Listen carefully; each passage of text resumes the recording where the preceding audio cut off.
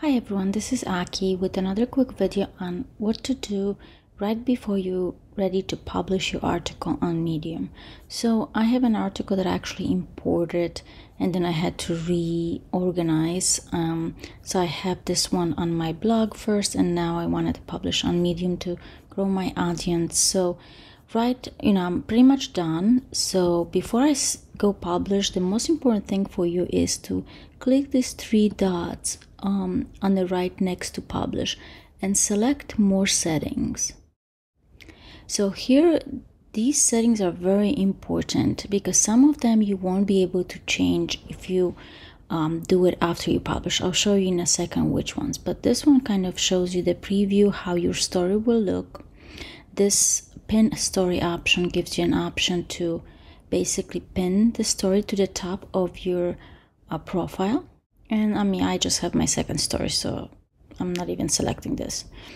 This is author area, basically tells you, information about you and whether or not you are partner program status, and I'm not because I don't have 100 followers.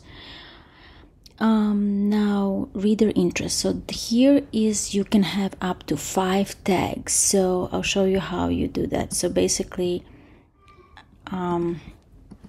you can start typing and option will appear. So I'm going to type slogans, and if they have been actually tags already created, you can just select it. If you type something like slogan,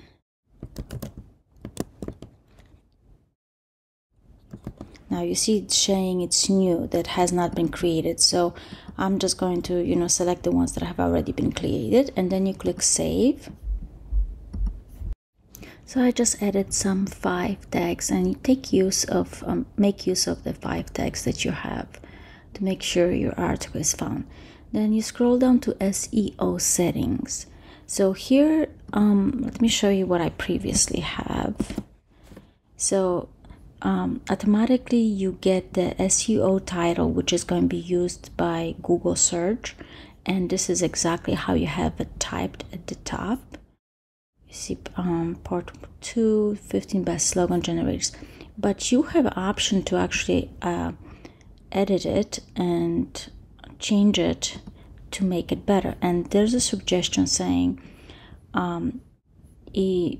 SEO titles between 40 and 50 characters are best. So what I did is I basically tried to play around with it and saw what was best for my title. And you see right here it says title preview 53 characters, and it's showing me green. If you start typing let's say for business, now it's becoming red, meaning that it will be cut off, so some of the title will not show up in Google.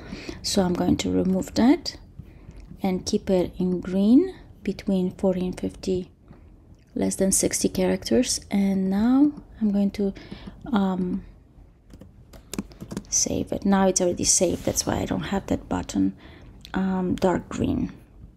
Then another option here is the SEO description, and it's similar to what was with the title. Basically, let me show you. Just want to copy this. The description is the first paragraph from your story, and it may not relate necessarily. So it's better for you to just write down some short description that will actually show up in Google. And again, here it says description summaries between 140 and 156 characters long are best. So if you keep typing the story, then it becomes red, meaning that it will be cut off. So don't do that. So save it when it's between 140 and 156 characters. So click save. Here's a promotion. Basically you can create a link or give a link to your friends. Even if they don't have the paid option for Medium, they can always read your story, so you can share that link with them by just clicking copy. Now content licensing, so here you can specify, edit the licensing that you have, if others can copy distributed or not. And then this is very important to scroll down to advanced settings and click that arrow. And here you have two different options. One is the story URL will be automatic, or you can customize it and actually create a better link. So you see right now I have this link, my title, then some weird number 6473E. And so that's what I did in my first story. I didn't know I can adjust that, but now I'm just going to delete that and just have my title by itself and click Save Story Link. So this thing, it says you can only customize your link before publishing. So once you publish, you won't be able to customize it. So it's important. And here you can also have this canonical link. So that's true for my story, because actually I imported it originally from my blog. So you want to check that if that's the case, so Google doesn't think it's a duplicated content and you get penalized. So definitely it's important if you have the story somewhere else. And you can edit the canonical link right here if you click that. And then of course at the very bottom you can delete the story, but I do not want to do that. So I'm saving, and now I can go back to editor and now I can publish. So thanks for watching.